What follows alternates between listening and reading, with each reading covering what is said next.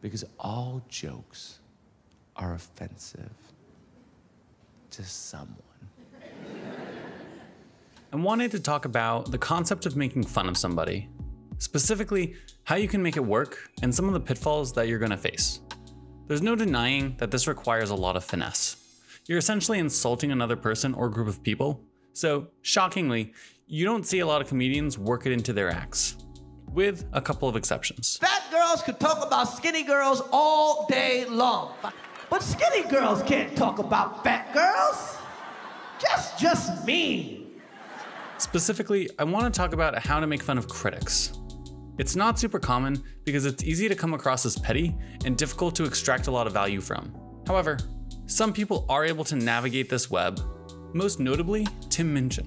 After he gets all the bears off stage that didn't dig on dancing, he brings the pace way down and really opens up about his insecurities regarding a negative review he's received in the past. And there was a review there that was one of the worst reviews of any review I've read of anything ever.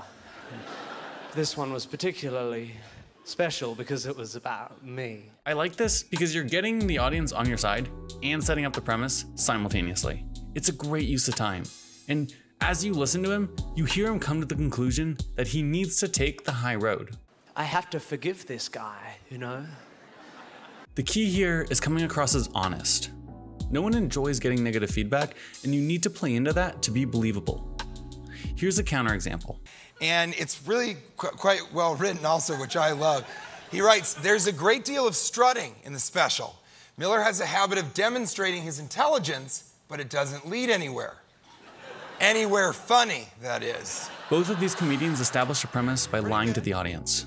To make fun of a critic, you either need to pretend to agree with the critic or pretend to be vulnerable and then drop the other shoe. You can't come out swinging because this just immediately seems petty.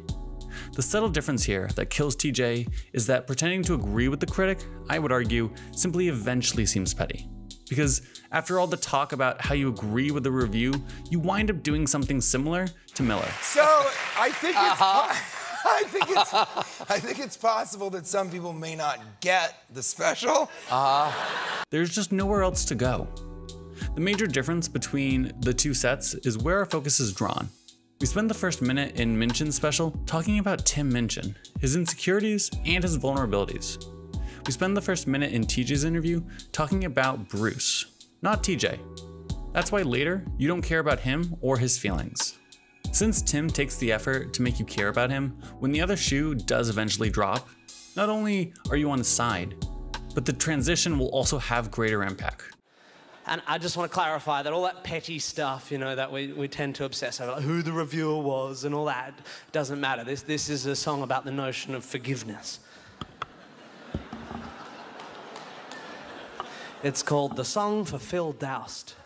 Which is, again, a great use of time.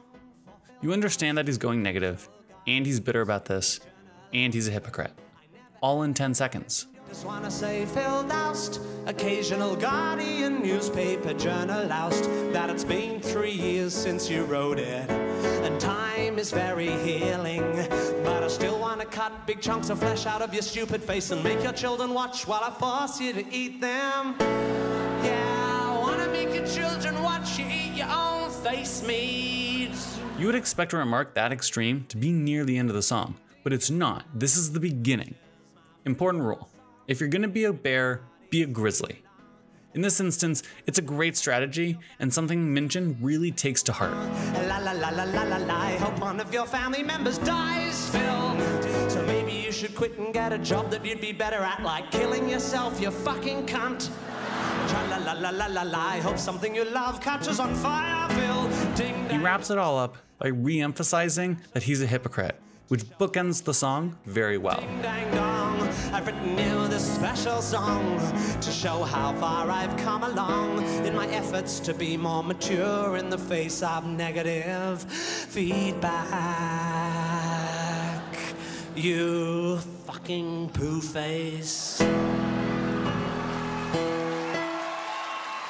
Minchin is able to break past the pitfalls of making one of his critics the butt of one of his jokes, essentially by being a grizzly and taking the time to really grill Doust to such an extreme that his resentment and his bitterness become part of the joke. And that's the key. As the audience, we're assuming those negative emotions to be there, and as the performer, you need to respect that assumption.